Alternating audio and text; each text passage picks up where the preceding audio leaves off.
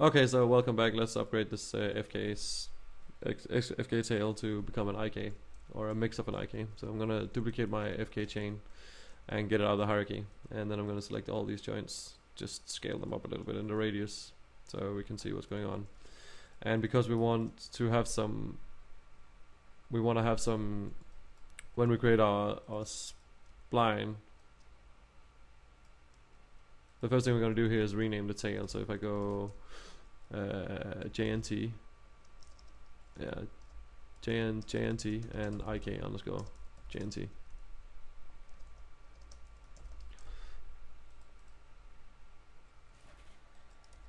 Is that a capital? Sorry, I can't see that. So let's try again. Underscore JNT. There we go. And then let's delete the first part here.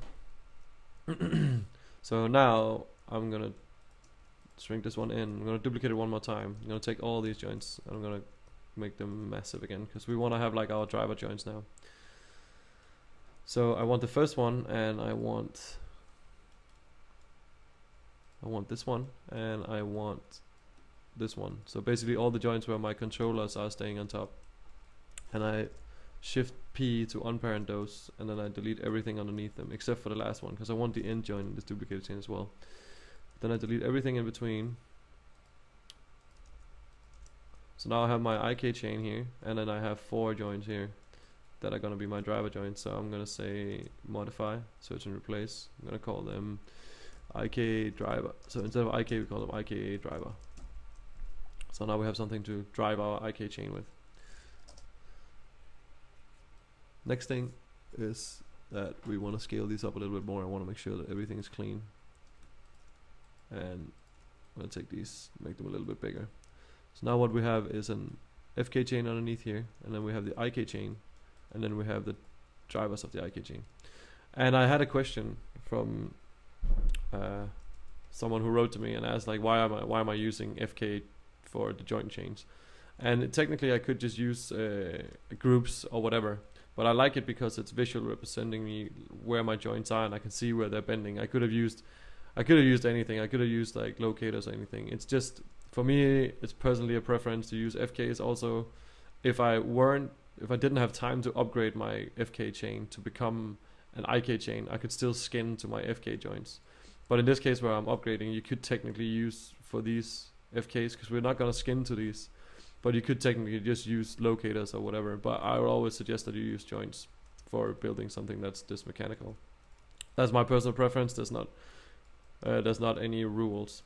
So moving on, now I have my IK chain here, and I'm gonna say skeleton, and I'm gonna say IK handle tool, and I want to, we need the IK spline tool, and I'm just gonna give it like a really high number of spans, because we have a lot of joints, so that means that we can get a really smooth curve. So let's hit there. So I hit the first and the last, and I'm gonna say M tail IK, and it's spring. So let's go. So it's a spline, so I'm gonna call it IKS, and with the curve I'm gonna call it CRV as usual. And the curve is gonna be skinned to these driver joints, right? Because we know by now that the curve is what's driving. Our joints are basically attached. Our IK joints are attached to this curve, and that curve should be driven by these joints. So if I select the 4 joints and select my curve, say skin, go into the options, make sure we unselect the joints, and now I have this control, which is great. So the next thing we want to do is create a controller for each of these 4 guys, and I'm gonna go, and in order for the controllers not to be too cluttered like in the rest of the rig here, as I've been saying before, we are definitely gonna redo some shapes, but in this case I'm just gonna select this. Well, let's select this FK controller here. Just let's take the last one so we get the last in the hierarchy, unparented from the hierarchy, and I can see this is always called IK driven, which we actually don't want. So let's quickly get that out. So if we just select the old or the FK controllers that we had here, because I can see they're already called IK driver, and we actually want to remove that. So let's say IK and remove that with just FK. There we go. So now these yellow ones are actually FK controllers. It's because we duplicated the IK controller from our spine, and now we renamed that to be FK controllers. So that's great. So the next thing I did here was duplicate out. I can see I only got my modifier, so that's okay. I'm just gonna go in here and take the orange instead. And now we can just go in, and then we actually want to, this one we do want to call driver, right? So if I say it's an IK driver, so we're actually just going to switch these two around. So remove FK, make that into an IK driver. And since this is not going to be the C, I'm going to duplicate it, move this one up here, just for now, so we have a placeholder. Then we're going to use this one for the end joint, so I'm going to snap that out here. I'm going to select that joint and Alt H, take the orange groove of this controller, make sure it snaps to the middle of the controller. And it's not going to be called C. We're going to call this end, so we're going to call it AJC, AJ end. Brilliant. And it's Control Shift, or Control Shift and H again to get back. So because we're gonna have quite a lot of FKs, I'm quickly gonna change the shape of this node. And even though I've been saying that we're gonna block out our shapes, I think if we have too many of these, it's gonna be too confusing. So I'm just gonna create a regular NURB circle. And as before, I'm gonna take the shape of that NURB circle. So if I select the shape, select the controller here, and right in the Mel tab here, parent, relatives, parent shape, so -R, -S. You can see here that little circle came in there. So if I hit F8 and just go in and scale it up, let's try and see if we can get that by default here. There we go. Since I'm only making the shape, I can basically manipulate the shape as I want, and this should be good. And then I can delete this original shape from here. I'm not really too bothered with the naming because our animators will never select the shape, they'll only select the controller. So like so. And then I'm gonna color this shape green. And actually that's the, we did take this one and duplicate it up here, but now we kind of manipulated this one to work for us better. So the next thing I'm gonna do is duplicate this one. And I'm gonna say modify search and replace name, and then we're gonna say instead of AJA, we're gonna call that AJC. I'm gonna duplicate it one more time, AJC to B, and if we select this C again, duplicate it one more time, remove C with A. So now we have an A, B, C, and an end driver. And we got this empty group from our NURB circle, we can just delete that. So I'm selecting all the controller orient groups, and I'm selecting all the driver joints, and then I'm gonna go isolate. So I'm gonna take the A and snap that to the driver joint here, take the B, snap it to the driver, and C, snap it here. And then I'm gonna select the controller. So if I go into the hierarchy here, I'm selecting controller, select the joint, say constrain, parent constrain it. Same thing for the next. So if I select the controller, select the joint, and press G, it's repeating the process. You don't need to go into the menus all the time.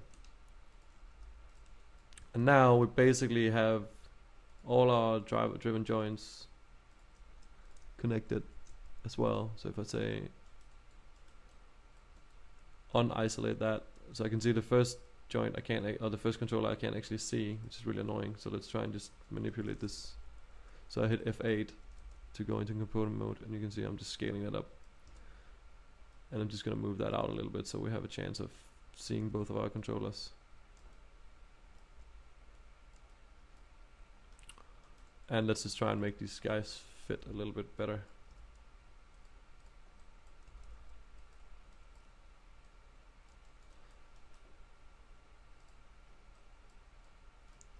So now you can see, as before, we had a hierarchy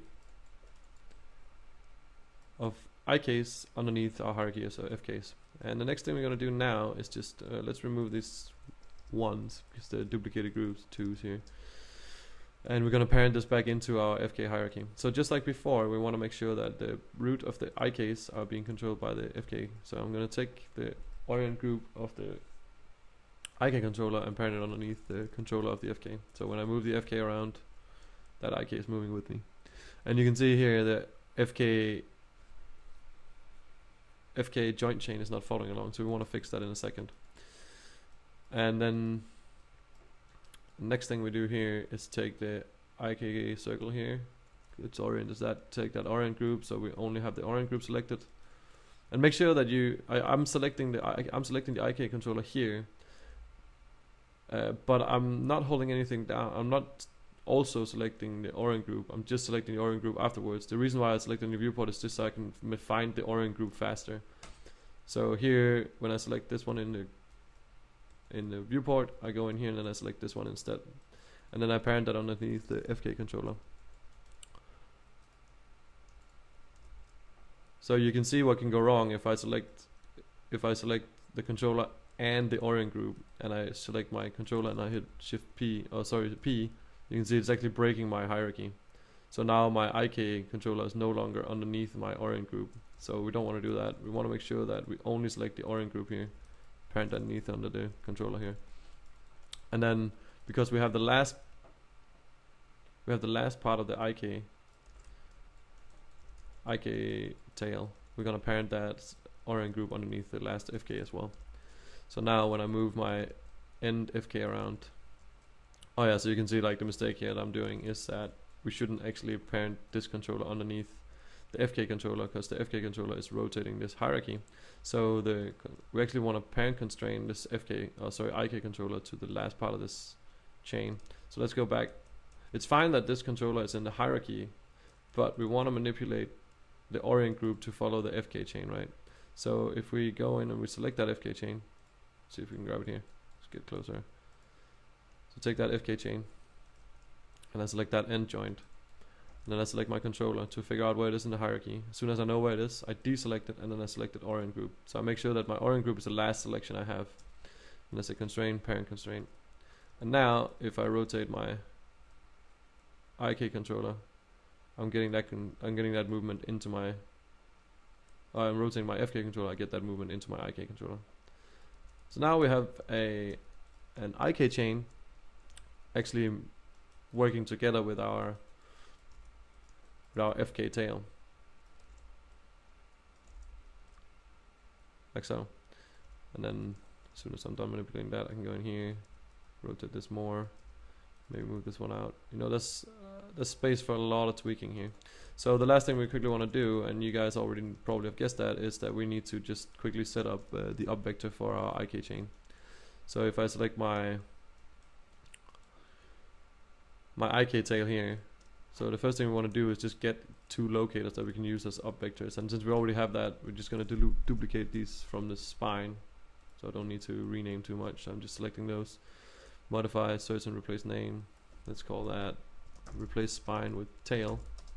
Oh, not tail, but tail.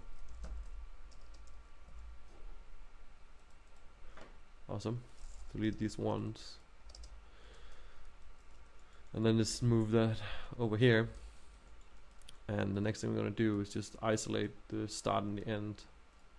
So if we select the start and the end joints, and just make sure that these two up vectors, or these two locators that are going to be serving as our up vectors, are directly on top of that. Because our chain is completely flat, we can just move that up in y-axis, because we know that that's going to give us a 90-degree angle, and that's going to be fine for aiming for.